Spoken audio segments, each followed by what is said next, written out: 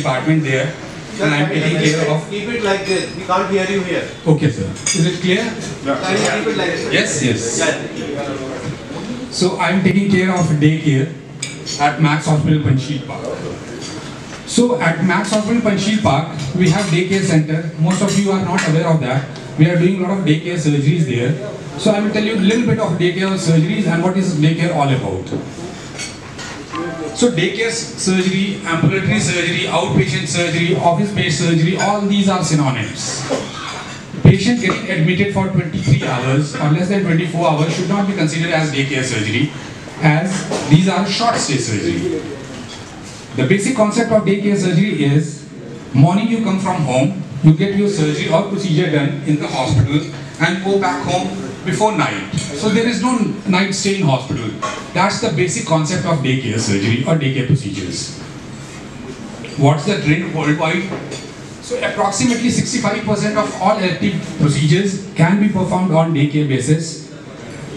Canada is leading in this. Approximately 87% of elective procedures are done on daycare basis. Unfortunately, for India, we don't have any data. Role of daycare. Daycare is not all about surgeries. We can do a lot of other procedures also, like chemotherapy, endoscopies, blood transfusion, pain management, radiology therapies, and so many things we can keep on doing on daycare basis. Why patient hates to stay in hospital? Basically, what they want to do, they can't do in hospital. No one likes to stay in hospital. Longer they stay in hospital, they feel as if they are waiting for their end point to come. So, no one wants to stay in hospital. Daycare is the alternative for that. Advantage of daycare for the patients, it reduces the risk of cross-infection. You are not staying in the hospital overnight, so chances of cross-infection is very less stressful, especially for pediatric patient and elderly patient. They don't want to stay in hospital, they want to go home in their comfortable atmosphere. They will heal their disease better in comparison to hospital. It is cost effective, less waiting period. Patients are mobilized early and motivated to reach home as early as possible. Advantage to hospital. So high bed occupancy rate can be there. One bed can be used for 2 patients for same day, so that bed occupancy rate will be high.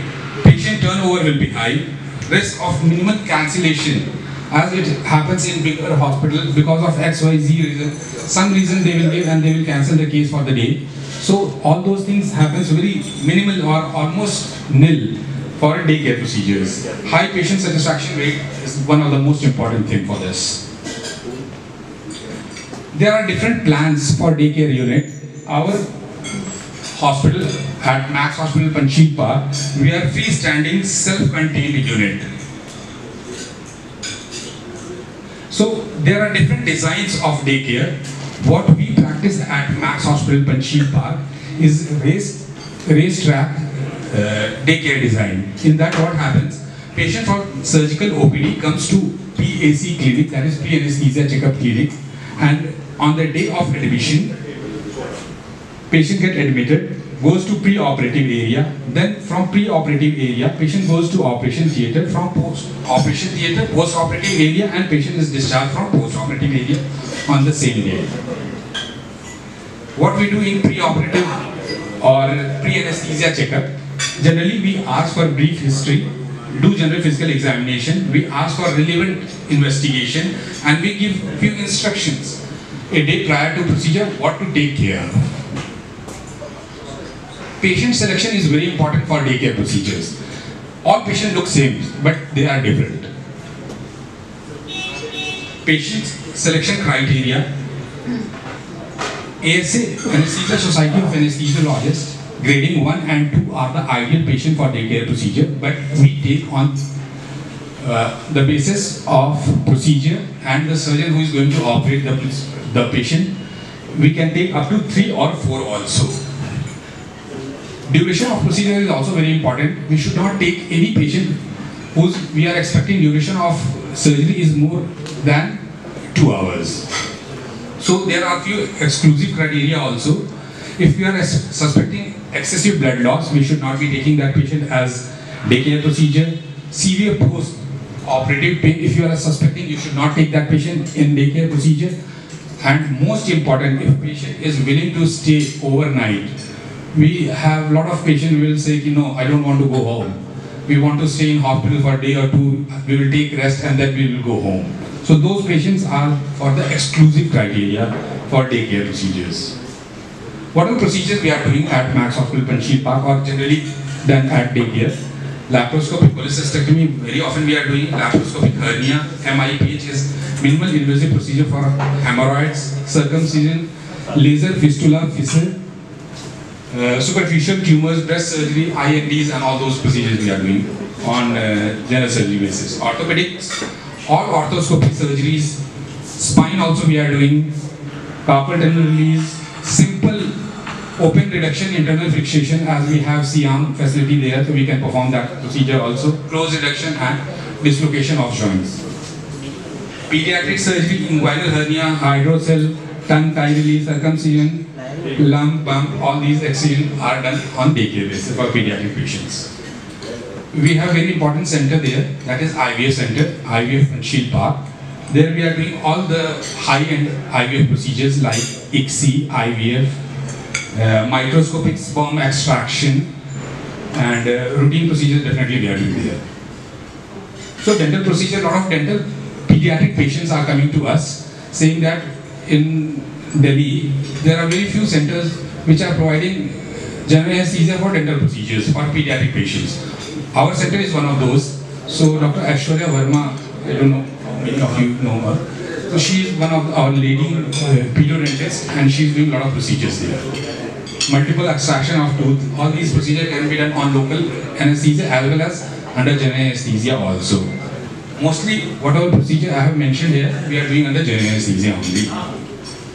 So ENT surgery, septoplasty, tonsil, rhinoplasty, mastroid, functional endoscopy, sinus surgery, and snore. DIS is drug-induced sleep endoscopy.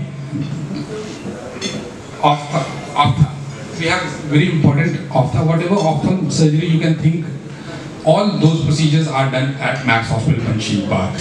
Cataract surgery, all type of cataract surgeries. And retinal surgery, we have Dr. Nikhil Pal here, who is our leading retinal surgeon, who is doing a lot of complicated surgeries. Corneal transplant we are doing there, squint surgery and refractive surgery. Plastic surgery, all plastic surgery, approximately 60 to 70% of all plastic surgery can be performed on DayCare basis. So we are doing a lot of plastics also there. So how we are managing there? Basically the approach and development of anesthesia and analgesia, the recent advances and the drugs what we got nowadays are very helpful to get those procedures done on DayCare basis. So faster recovery is there because our drugs are very short acting drugs. So patient is almost out of anesthesia in approximately 15 to 20 minutes after the procedure.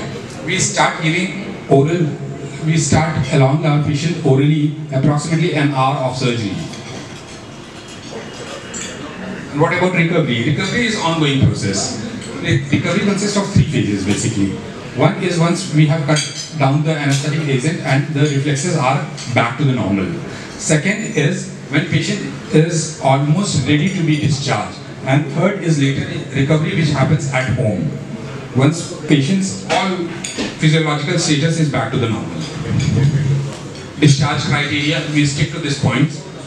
There is an alert score, we stick to this.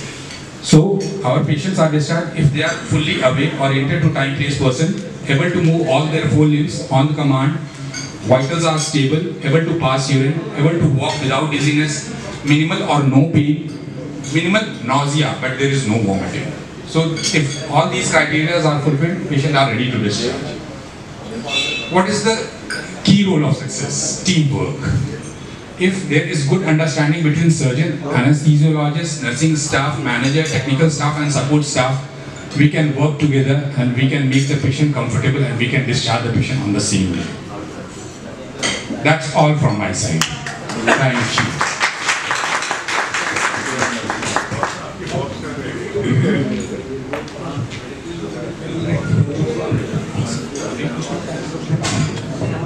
Dear friends, so although Dr.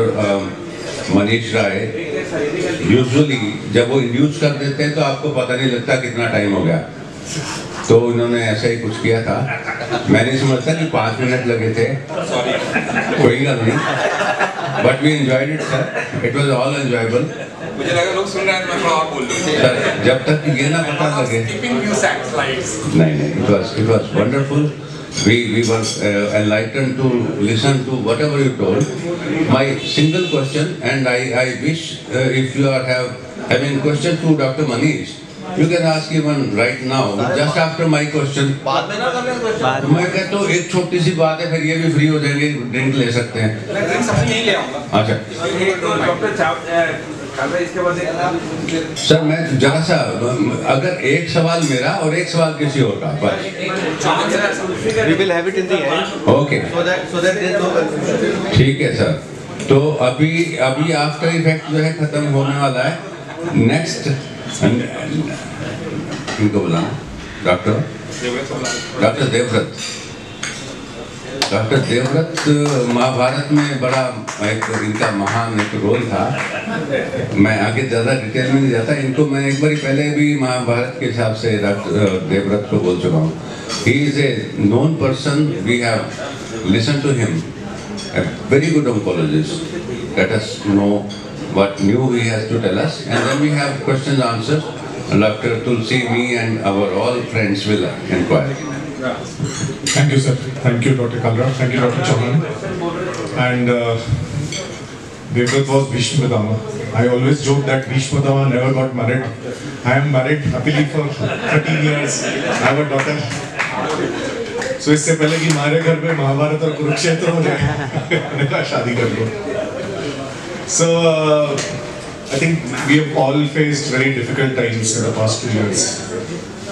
आज से 25-30 साल पहले जब मैं history पढ़ता था school में, तो BC और AD होता था, before Christ and any Duminy. I think आजकल BC, DC और AC हो गया है, before Covid, during Covid and after Covid. But believe me, I am very happy to be here with all of you physically. I think it somehow makes you believe that the bad times are over, and there is a new world coming in where we can still get to meet each other more frequently and enjoy each other's company. So, a very short talk today, metastatic breast cancer. I had a set of cases, but in the interest of time, I am just going to present one case. So we all know metastatic breast cancer is a huge issue in India. Breast cancer is one of the most common cancers in women in India. Nearly 2 lakh new cancer cases. Unfortunately, overall we see 50 to 60% women presenting with advanced stages. It's slightly better in urban areas like Delhi, where we have more of early stage disease. And traditionally, you all know we divide these cases based on ERPR HER2 expression, with ERPR expression predicting response to hormone therapy, HER2 expression predictive of more aggressive disease. And I'm sure you would have seen this slide as well. I've done a lot of presentations with you all, and you would remember this slide. Again, just to reiterate, 2013 I saw this lady, young patient, 45-year-old, initially presented with swelling of feet. Actually went to a friend of mine who's a physician at RMM, and then they came to us saying that there is something wrong. She had an ultrasound which had liver lesions. Initially refused a physical examination, but eventually we did it, and there was an ulcerated lesion in the breast. And PET scan was disseminated metastatic disease. Again, this is back from 2013. And when we biopsied, it was invasive ductal carcinoma, and unfortunately it was HER2 positive disease. Now, we know HER2 is a marker of aggressive disease. I'm sure a lot of prominent medical oncologists, much senior to me, much more learned than me, have had the opportunity to talk to you and discuss how HER2, when we started targeting it, and this was a paper from 2005, Dennis Lamont, back 2001. So, where traditional chemotherapy was used to treat these patients, and most of these patients would survive for just about 15 months on an average. We realized that when you target this HER2 with a drug, and at that time Herceptin came in, which was trastuzumab. Combination of trastuzumab, which actually inhibited the HER2, and HER2 is a growth factor receptor. So basically it's a cellular protein expressed on the cell surface, which does not need a ligand dependent stimulus. So all of our cells will divide based on a chemical stimulation by the body. So this chemical is called a ligand. In a HER2 amplified tumor, this ligand independence comes in. So irrespective of whether that chemical is stimulated by the rest of the body or not, the cell will divide. And that's what makes them more aggressive. And Herceptin actually hit that ligand, hit that the cell surface receptor. And we actually realized that the survival improved by 5 months. Now, again, oncology we talk about months, and the rest of the world talks about years and years and years. And I am often asked this question, in 5 months mein kya khushi bana rahe ho? But for us, it was a great leap of understanding where we realized that we actually were able to improve survival by 33%. And this is what we treated this patient with, because that was the standard of care at that point of time.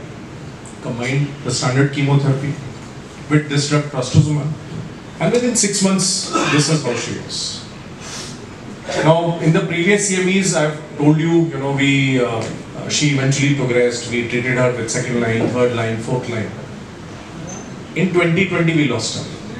And we didn't lose her to breast cancer.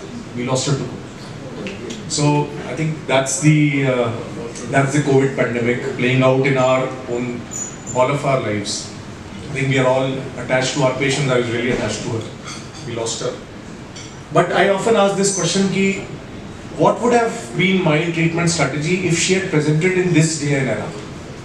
Would trastuzumab with chemotherapy have been the standard? And again, single slide, we now have another monoclonal antibody, and I am sure all of us know about monoclonal antibodies again, unfortunately due to COVID.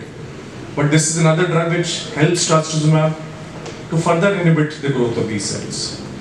And in 2016, we had this trial where for metastatic breast cancer, we gave these patients chemotherapy with trastuzumab and pertuzumab. And pertuzumab actually improved survival. So remember, the median survival was 20 months in the 2001 study. Obviously, we had better scans, better CT scans, and then PET scans. So there was a stage migration also. But we realized that when we added pertuzumab, the survival is improved by another 15 months. So another 30% improvement in survival, and median OS started becoming 56.5 months. So had this patient come to me at this day and era, this is the combination I would have offered, and I would have said, on an average, there is a possibility that you may survive for 3, 4, 5 years based on this data. And we are actually seeing these results in our day-to-day practice. Now came the advent of a new molecule called the antibody-drug conjugate. The problem that we are facing with chemo and trastuzumab were, these were two different drugs. So chemo was giving benefit, killing of the cells, and we all know chemo gives us side effects because it will also affect normal cells.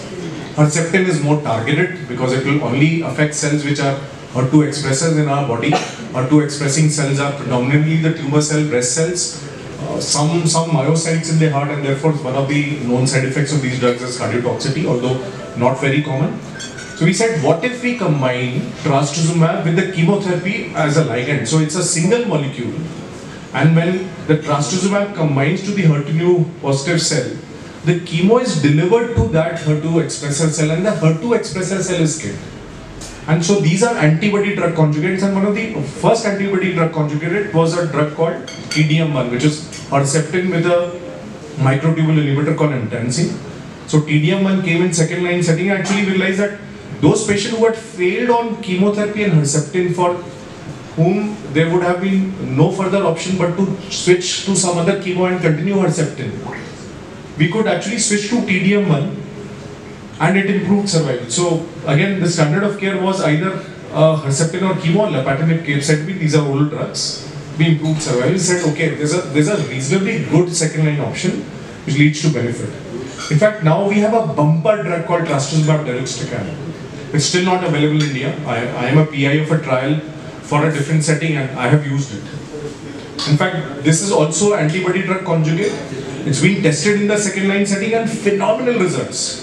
So for those patients who had second line drug, the median PFS is 2 years. So these patients have failed first line.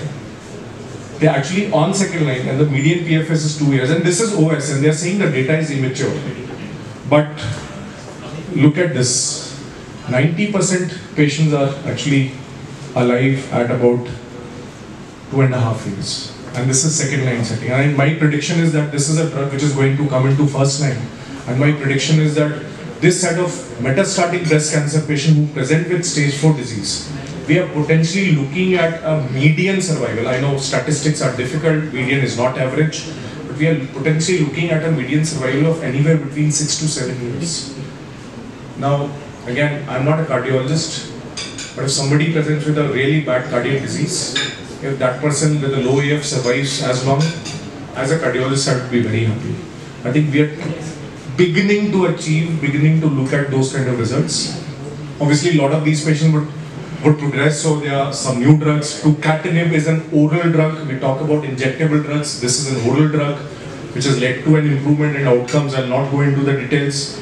It seems to have very good activity for those patients who have brain mets. So for those patients, brain mets, Dr. Charu will probably talk. Radiation has been one of the go-to modalities. This drug has a good CNS penetration. It bypasses the blood-brain barrier and shows good intracranial responses. So 50% patient will have reduction in disease. And then we have other drugs like neratinib, improvement in survival, and some other antibody drug conjugates, including margetuximab. So I'll stop here. I hope I have taken less than 10 minutes. But advanced breast cancer outcomes are improving. I have not talked about triple negative. I have not talked about hormone receptor positive in the interest of time. We have not just chemotherapy, we have monoclonal antibodies, we have antibody drug conjugates, and we have now oral drugs. I think one of the key pieces that is going to change how we treat patients is the piece of precision oncology. Perhaps in the near future, you will give me an opportunity to talk about it. Thank you very much.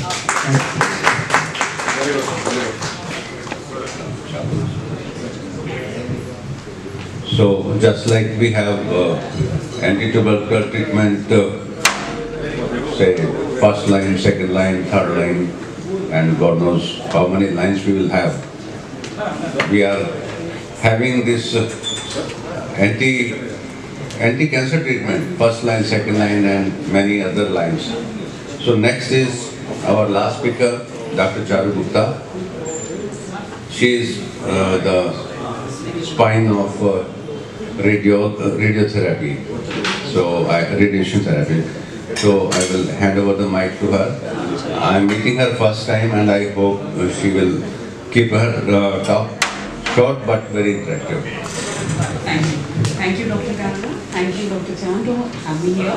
So you have heard about the systemic therapies, and now I'll talk about radiation. And radiation is something which is very localized. And let's see what we have. So the most 5 common cancers in females: breast, cervix, ovary, lip, oral cavity, and colorectal. And in males, it is lip, oral cavity, lung, stomach, colorectal, and esophagus. So I will be basically talking about what advantages or what are the new things that we have in the treatment of these cancers. So first I will go to breast, which is the most common cancer in females. And if you see why do you need radiation therapy, so basically it increases the progression-free survival and overall survival. And all the females who have had breast-conserving surgery, radiation becomes mandatory for them. And in locally advanced breast cancer, even post-mastectomy radiation is to be given.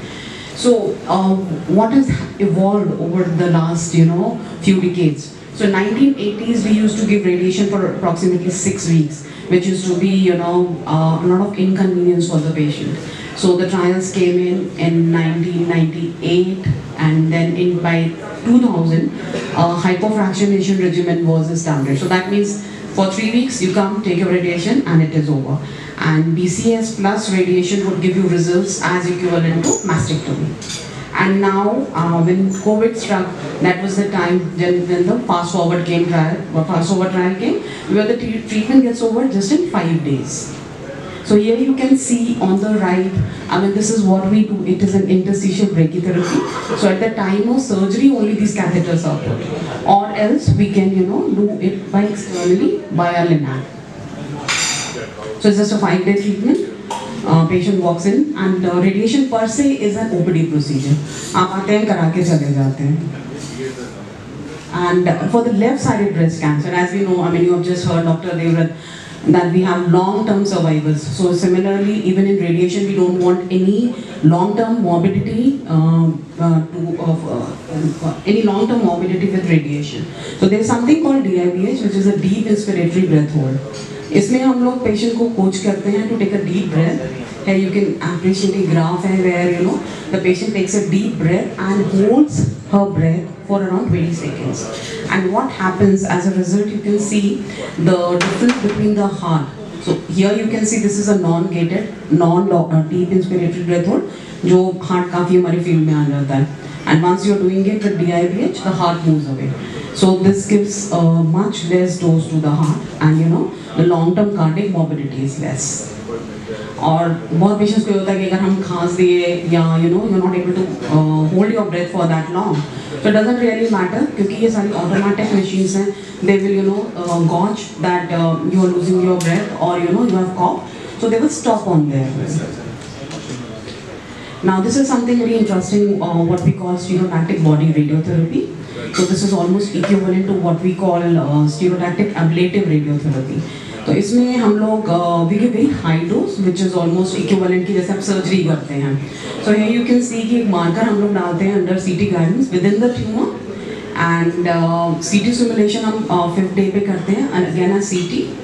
And here if you can see, so this was a lady who was 73-year-old and she refused surgery. She was a stage 1.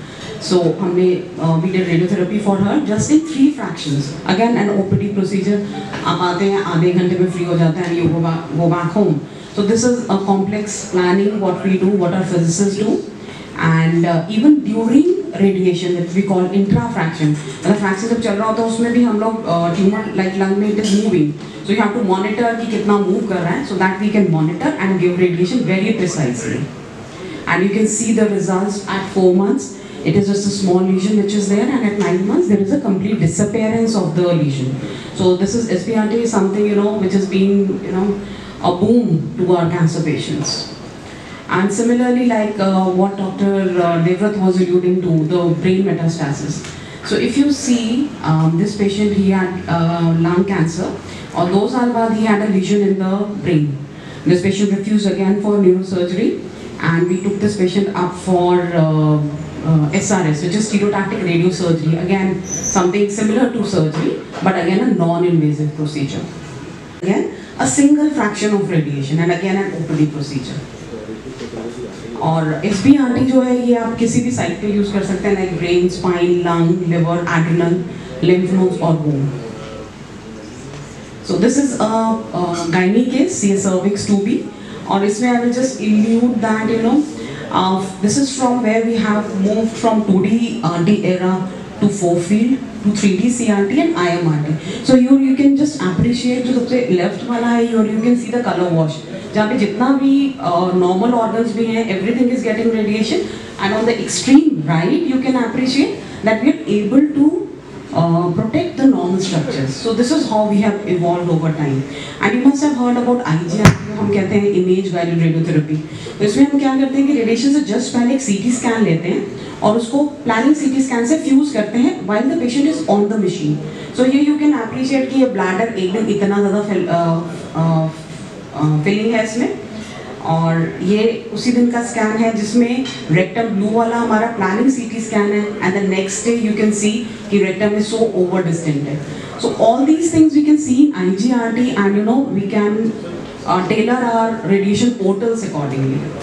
So this is how even radiation has evolved.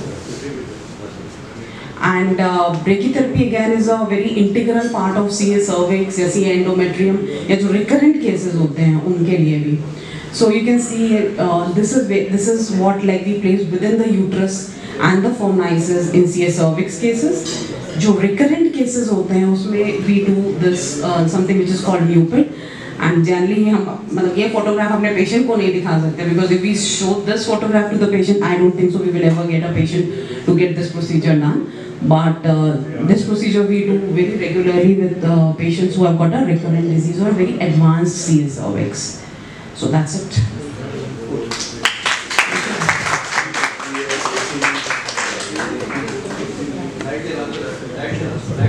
Very nice and very elaborate talk, Dr. Charu. Dr. Aditi has also joined us. Although we are short of time, she will not be giving any talk, but she is welcome. Please come here and be a part of our team.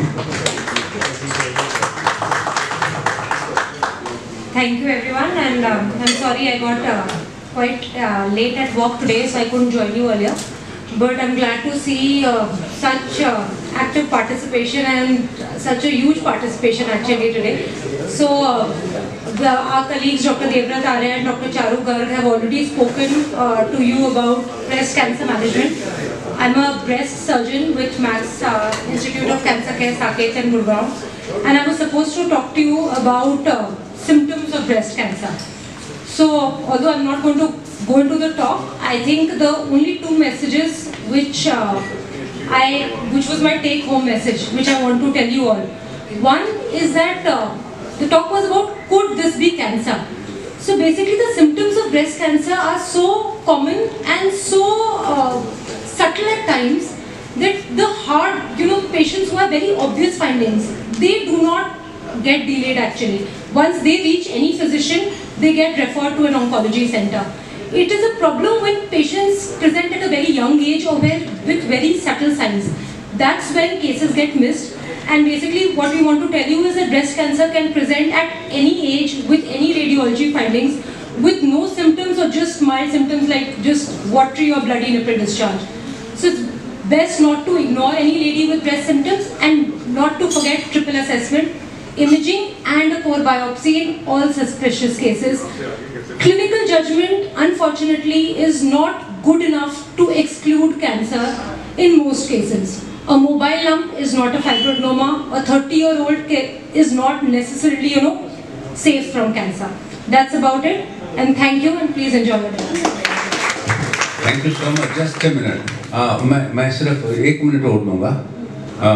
I'm reminded one of my very senior colleague in one of my interaction had offered that self-breast assessment should be discouraged. So I was appalled. So I thought that this is something to be advocated, that everybody, every female must be educated how to have self-breast examination after at least 40, if not after that, and if with a history, it can be early. So I want to take home message about self-breast examination. Is it a must, or it can be fallacious or at times over-exaggerated, whatever? So thank you for the question. So self-breast examination, if we look at literature, it's not recommended because it can be fallacious, like you said. But in a country like ours with no routine screening guidelines, we must educate women to be breast aware and practice breast self-examination. Although literature will not support it because you will have a lot of women over-reporting, picking up findings which are actually not there.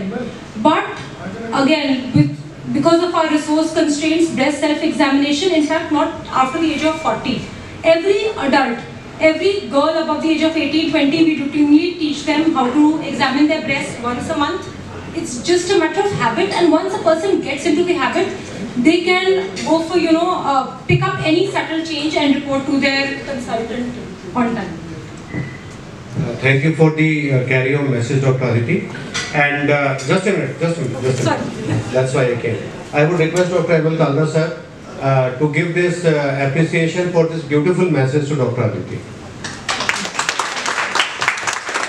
Yeah, now it's over to you and to everyone to ask questions. वो आजकल ऐसा देखा, आजकल नहीं पहले से ही है.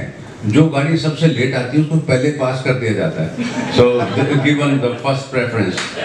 So you have scored over all other friends who have been here for hours together, but they couldn't make a dent like you made it.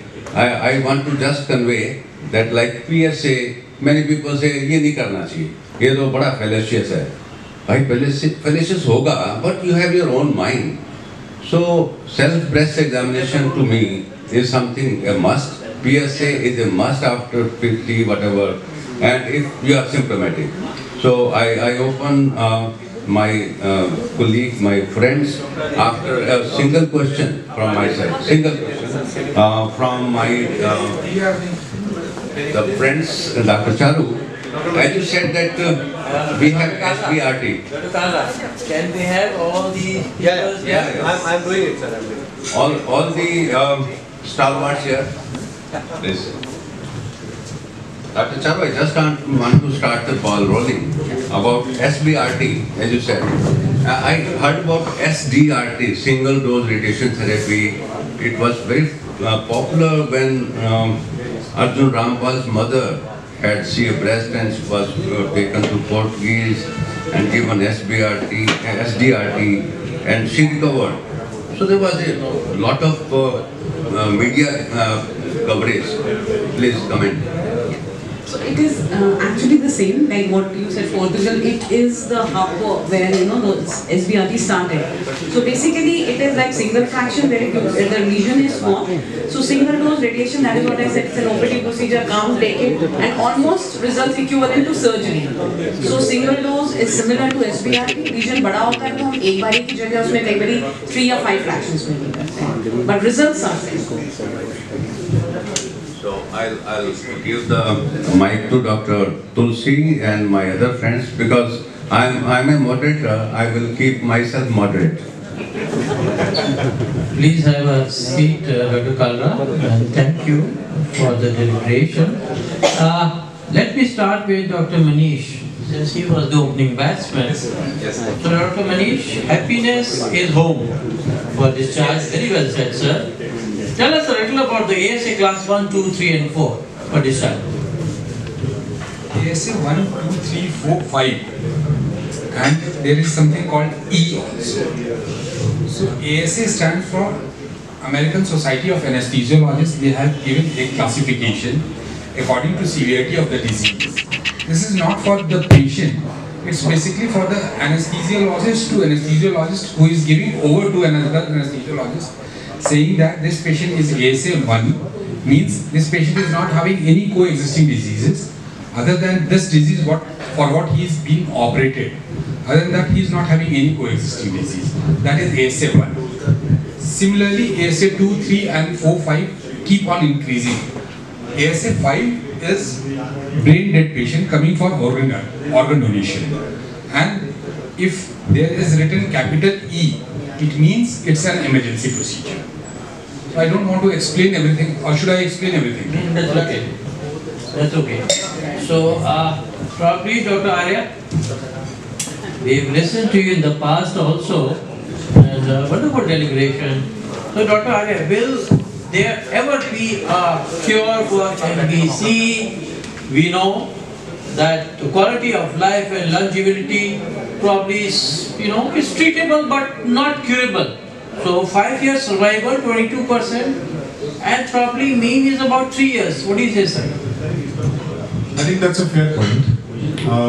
I think breast is now a multitude of disease rather than a single cancer. So we see a lot of ER and PR positive breast cancers who actually, when you look at their 5 years survival, are actually in the range of 40-45%. At the other end of the spectrum is the triple negative breast cancer, which was so aggressive that even in this day and age, even with the advent of immunotherapy, the median survival is about 18 months. Will there be a cure? I think time will tell.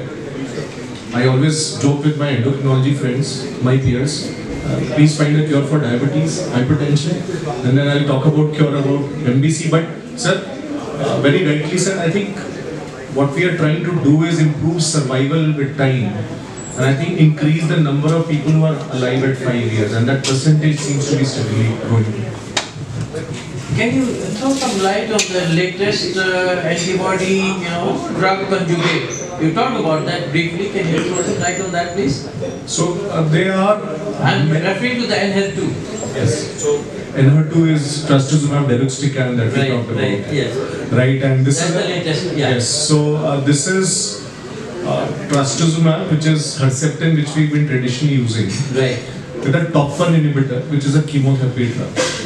And as we said, the antibody drug conjugate actually helps in a targeted drug delivery, where only the tumor cell will end up receiving the chemotherapy, and therefore the normal cell which do not express HER2 will not. Yeah. Right. So there are a lot of interest. Some of the first studies came 3 years back where there were astounding results.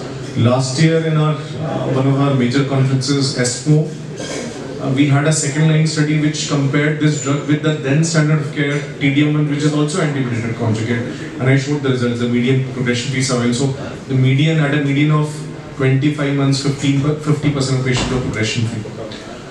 One of the unique things, and which is crossing some barriers in breast cancer, is that while we talk about these drugs who are HER2/3+, which is traditionally considered positive, there's also now a recognition of a set of patients who are HER2 low, and this is a new term that we're introducing. So they are HER2 negative, HER2 positive, and HER2 low, which are intermediate between these two.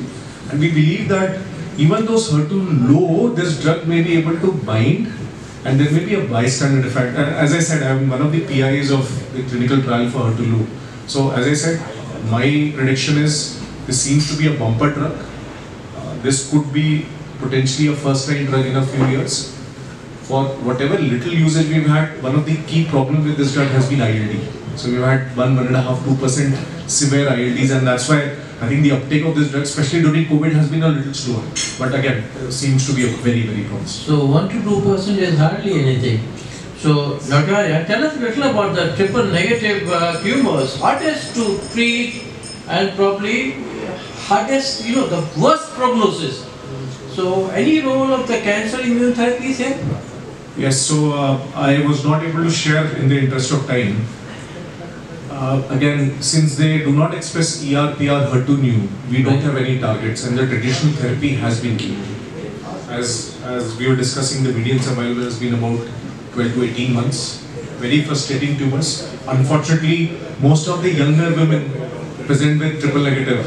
Most of the older women present with ER/PR positive. And I personally believe that we see a lot more triple negatives here in India. I think our figure is somewhere about 25–30% juxtaposed to 20% in the West. Now, there's been a lot of interest about immunotherapy, and we've been using it for... That's been a game changer now for this particular sort of this thing. Yes. Cancer. Yeah. So triple negative. Yes. So what we realized was that PD-L1, which is a chemical secreted by a lot of tumors, is a biomarker of response. And we had this drug called atezolizumab, which is a immunotherapy drug which is used in a lot of cancers, which when combined to chemotherapy in the first line setting for those patients who are expressing PD-L1 actually led to an improvement in survival. In fact, when the drug was launched and when the antibody was launched, I was one of the first one here in North India to use it, and that patient is still alive at 2.5 years. Wow. Still alive. And 2.5 years. And still progression free. So still on immunotherapy maintenance. There's another approval called pembrolizumab, which seems to be beneficial, but yes, potentially game changer. And this was the triple negative tumor. Okay. So Dr. Charu. Yes. So what do you say now? The proton therapy now considered the mainstream treatment. What do you say? So in certain We didn't talk about the proton therapy. because we don't have it here, and Okay. it is still. I believe probably Apollo has started. Only one Apollo Chennai. Apollo Chennai. Chennai has started. We attended a conference. So Apollo Chennai has started, and till now, even in certain cancers, like especially brain tumors, the benign tumors, there it is coming in a big way. For other sites, it is still, investigation. Whether it's basically a cost and benefit ratio. I mean, one treatment there would cost you something like 30–35 lakhs. which otherwise even at the best center would cost you around 3 lakhs. So it's almost 10-15 times more, you know, than the conventional. But there, I mean, re-radiation or certain, you know, brain tumors where it really makes a difference in pediatric patients. I think that is the place where, you know, proton should be done. Okay, what about the PSMA PET, you know, for prostate cancer care? So that comes under the purview of nuclear medicine, and PSMA PET-CT is something which is very specific to the... It's changed the way you treat and diagnose prostate cancer now. Yes. So that picks up, because that would pick up any, you know, PSA secreting tumor anywhere in the body. Dr. Aditi, finally to you. So the two most commonest cause of lumps are in the breast are the fibrocystic breast and the cyst So are there some risk factors which probably progress to cancer? I'm probably talking about the genetic mutations of BRCA1 and 2 and also the family history. Dr. Johan, can you have some silence at the back? Actually, those who are speaking can come in front. Kindly, you can come in front and ask questions. I think it will serve both the purposes. Thank you, sir. Yeah, Dr. Aditi. So, there were two parts to your question. One about benign causes of lumps in the breast. Yes, benign. Two commonest causes of breast lumps. Yeah. So, basically, fibrocystic disease is a term which we don't use now. Basically, we call it ANDI. We say that they are aberrations of normal development and involution. They are just hormonal changes. They can be fibroadenosis, they can be fibroadenomas, just lactational induced changes. We just use the term ANDI for it and try to not use the term fibrocystic disease. ANDI, that is aberrations of normal development and involution. Okay. So basically, a woman during her reproductive age group, between the age group of 15 to 50, will undergo some changes, and all these fall into that spectrum. So, do they convert into cancer? No. Various studies have shown that the relative risk is somewhere up just 0.8 to 1. Basically, they do not get converted to cancer at all. What can happen is that they may be misdiagnosed as a benign cause, and later on the patient might feel that it got converted, but they don't get converted per se.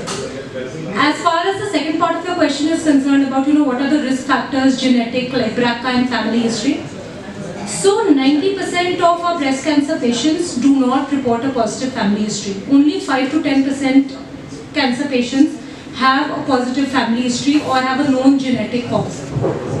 BRCA, there can be a lot of genetic mutations which can predispose to breast and other cancers. BRCA1 and 2 are the most common mutations, and they are the ones which are often heard and talked about, because they predispose to not only to breast but to ovarian, pancreatic and a variety of other cancers, and they significantly increase the risk.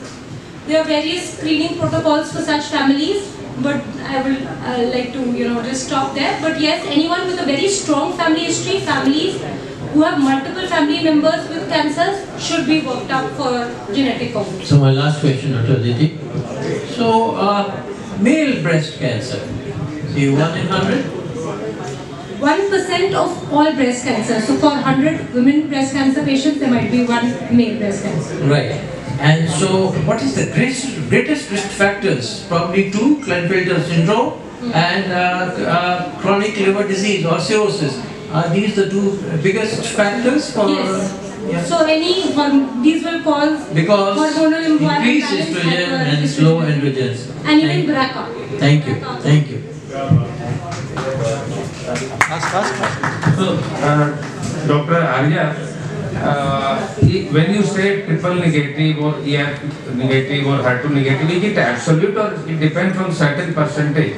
Is it 20% positive or 50% positive like that? So the cutoffs are different. Yes. For curative setting, we have defined ER expression of less than 1%, PR expression of less than 1% to be defined as ER/PR negative, and for HER2/neu to be anything but 3+ or negative by FISH. So HER2/neu positive is IHC 3+ expression, that is strong homogeneous expression of 30% of cells, or FISH positive. So that's HER2 positive. So anything which is ER, PR, by the dose definition less than 1%.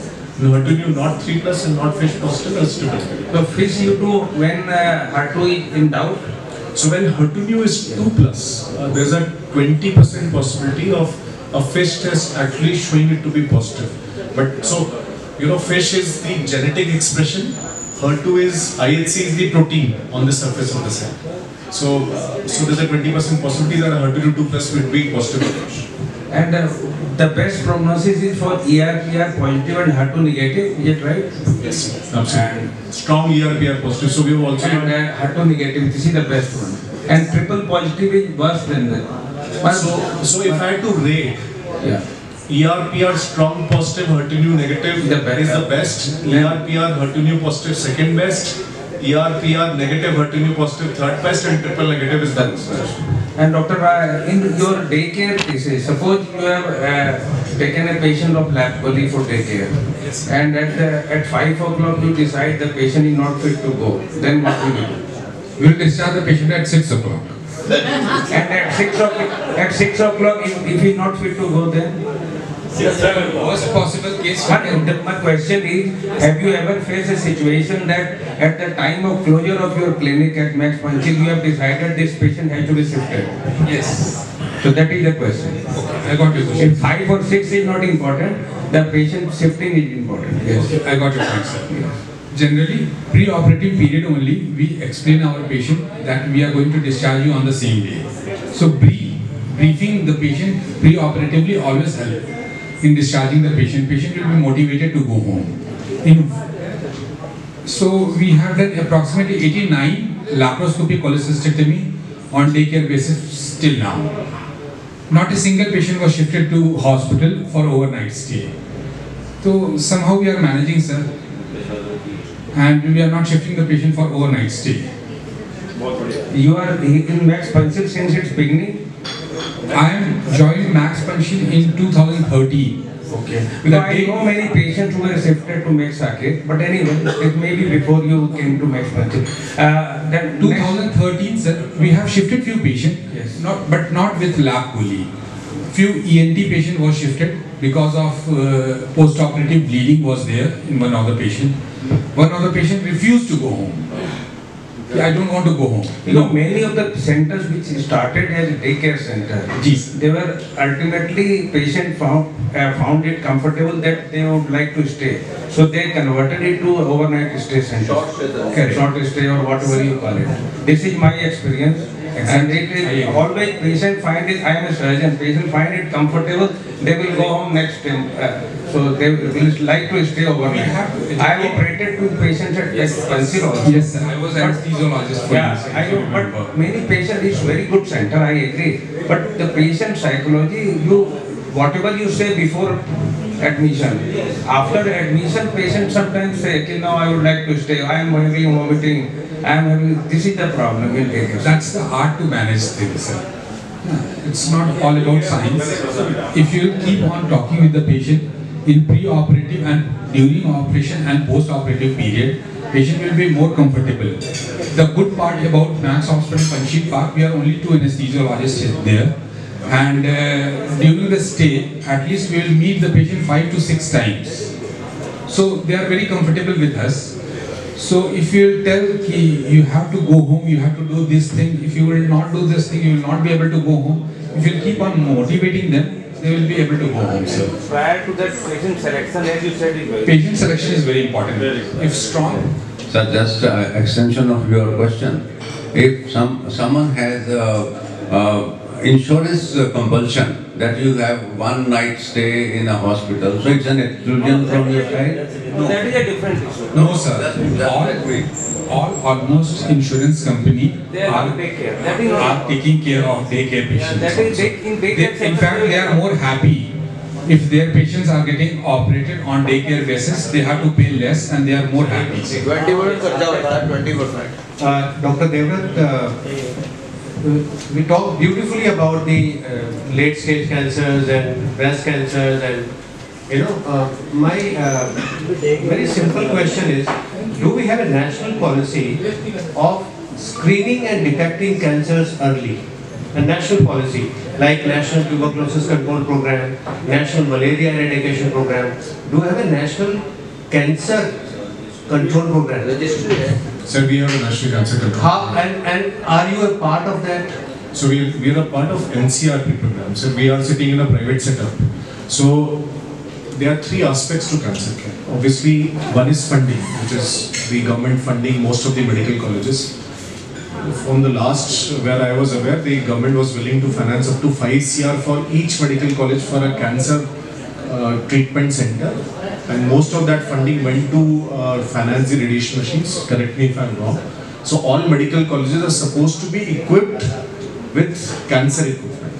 I think the second aspect has been, what about, people who are treating cancers? And I think what we have learnt is the super specialty courses have been lacking in our country, and that's why a lot of general surgeons, general physicians, radiation therapists have had to contribute to treatment of cancer. But I think in 2010, with Dr. Sareen coming in, he realized that we need more professionals in this field, because we are having 15-16 lakh new cancer cases every year, and the number of professionals coming out started increasing thereafter. Now, do we participate in that? We don't participate formally. We participate in the National Cancer Registry Program. So what we are saying is, we are at step 1. We are trying to generate accurate data as to what is the actual number of patients who get diagnosed each year, how many of these have access or eventually end up receiving treatment, what stages that they present with, what is the epidemiological profile, and what are the outcomes. That is what we are contributing to. We are national level advocates for creation of policy. A lot of our senior members are part of committees which create policies. We are huge participants in NGOs, and while I'm not here to talk about that, but you'll see a lot of participation by surgeons who don't charge a fee and actually do subsidized cancer surgery, particularly for pediatric cancers. And obviously, I think we have a lot of way to go. Now to screening, I don't think we have the infrastructure for screening yet. We are struggling to treat. And once we are able to treat most of our patients, that's when we'll talk about screening. So screening in India has to be individual driven rather than government driven. And that's why when I hear Dr. Kalra asking कि self-test examination की importance West में नहीं है, because वहाँ पे screening है, हमारे यहाँ screening नहीं है, so it's very important. Similarly, PSA, West, when you look at that data, it's probably not relevant, but for India, when it's an individual driven screening, PSA remains as relevant as any other test. Sir, what I understood from the talk, and many talks that I have heard from you and from other members, are there are 4 cancers that we as physicians should be very, very careful about. One is lung cancers, second is breast cancers, third is prostate cancers, and fourth, you could keep any of the cancers, the other cancers, the lymph nodes, the undiagnosed lymph nodes, or the oral cancers, as you are pointing out. For lung cancers, what is the basic screening tool that a physician, who have come here, 50 in number, should keep in their mind so that they are able to screen at least 70-80? You have to separate your patient into those who are heavy smokers and those who are not heavy smokers. And we all know about pack years, and 30 pack years as some cutoff which defines heavy smokers from non-heavy smokers. For heavy smokers, a low contrast or a non-contrast CT scan is what is recommended. This is what will pick up, most of these nodules which may be suspicious. For those patients who are not heavy smokers, unfortunately there is no screening. But I think all of us discuss it in our CMEs that any respiratory symptom which is lasting for more than 2 to 3 weeks could be a potential marker for a chronic condition, chronic infection. One of them could be a cancer. Dr. Gupta, I am coming to you, sir, for questions. I am coming to you. Don't worry, I am coming to you. Yeah. So just keep silence for 5 minutes. And I think eventually, once you have a solitary pulmonary nodule, correct evaluation, investigation of a solitary pulmonary nodule is also very important, because you cross one step, you actually identified something, and then to categorize it correctly is also important. So what is the basic screening tool for breast cancer? So basic. So for breast cancer screening, only mammogram is recommended in an average risk individual. So if you don't talk about people with BRCA or strong family history, above the age of 40, mammograms are recommended once a year or once in 2 years. The guidelines vary. This is between the age of 40 to 70. Less than 40, routine screening is not recommended. In high-risk individuals with known BRCA mutations, screening should start from the age of 25 actually, and then we use mammogram and MRI alternatively. Right. Suppose I have a documented case of fibroadenosis, bilateral breast. Yeah. Biopsy proven. Now, how regularly should I follow up this patient with mammography, and when should I consider a rebiopsy? Yeah. So fibroadenosis, so this is basically, for all our breast cases, we rely on triple assessment. That is clinical exam, imaging, and tissue diagnosis with a biopsy preferably. The imaging test to follow up a patient with biopsy proven fibroadenosis, basically if you are absolutely certain, then that patient does not need regular follow-up. The problem is that normally these patients will have a BIRADS 3 on their imaging. If they are less than 40, they would have gotten an ultrasound done. If they are more than 40, they would have gotten a mammogram done. If there is a BIRADS 3 on imaging and you've got a biopsy for some reason and it's a fibroadenosis, then you repeat, you follow her up at 6 months for 2 years, and then you relegate her to an average risk individual's follow-up. So you don't need to follow up with imaging for the rest of her life. Once her imaging is BIRADS 2, she does not need regular follow-up. It's only on an SOS basis. If she is above 40, then obviously once a year mammogram. Right. Ma'am, you talked about the radiation, and Dr. Tulsi asked the question, and you said that that particular technique is available in Apollo, the proton. When is Max going to get proton, ma'am? Such a big institute, the hospital with the largest bed strength, and I think it is in the pipeline. The talks are going on because it is a very heavy investment for a proton therapy. There is no dearth of malignancy in India, ma'am. Very true. Very true. So it is in the pipeline. So I'll share with you a very interesting. So there was a publication 2 years back in Journal of Clinical Oncology which comes from the US, and they looked at proton therapy and the cost effectiveness of proton therapy in the US, and they said it's not cost effective. So I think in India the right way is the right case selection. Now, just because something is available for a small advantage, probably not worth it. And in fact, a lot of us see patients where we do feel that a proton is needed, and we actually tell them, boss, हमारे पास जो है ना वो probably may not be that good enough. You should actually go and seek proton therapy. So that case selection is very important. So best cases for just a minute. Sir, अभी सवाल पूरा नहीं हुआ. So the best screening tool, Dr. Devavrat Arya, still remains a good history and clinical examination. Triple exam.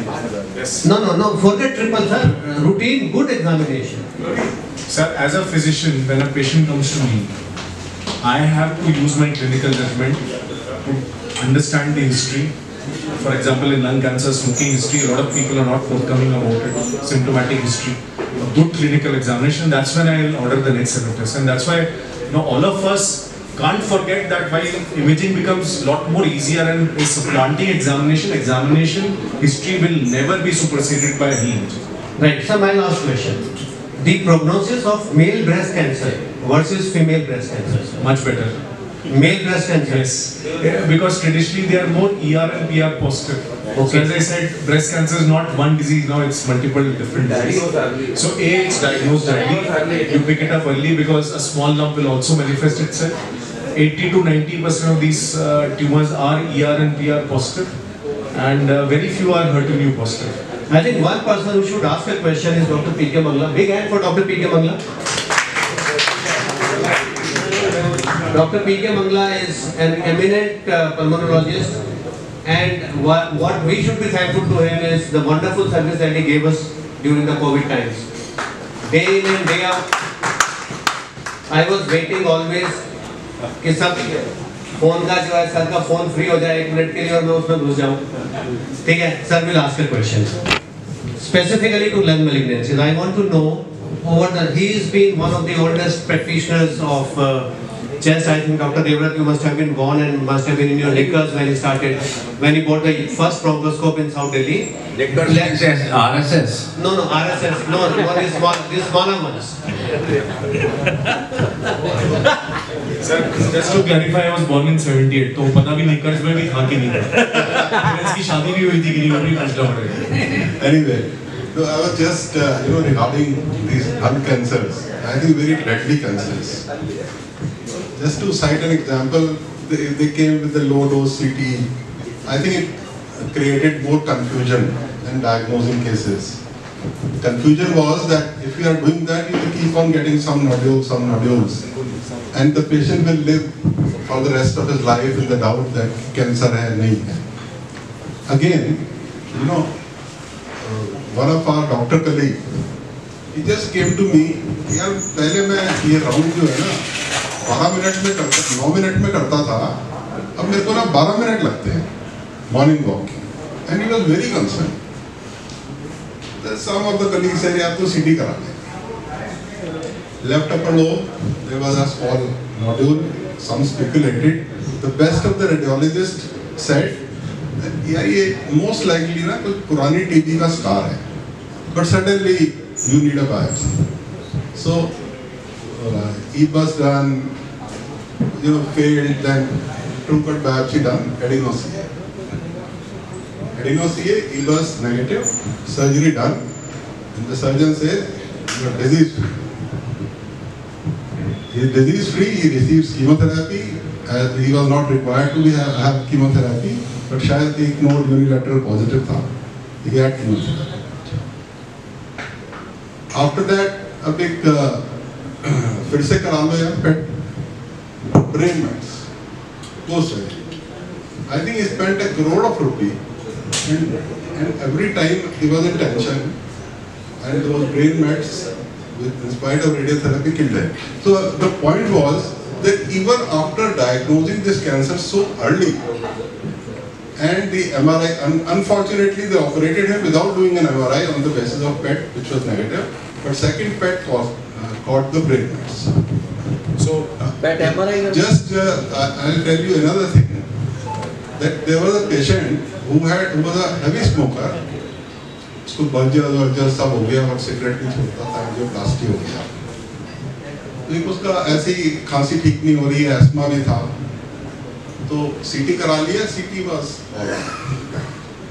Then a year later, he developed a CA lung with nodes on the right side.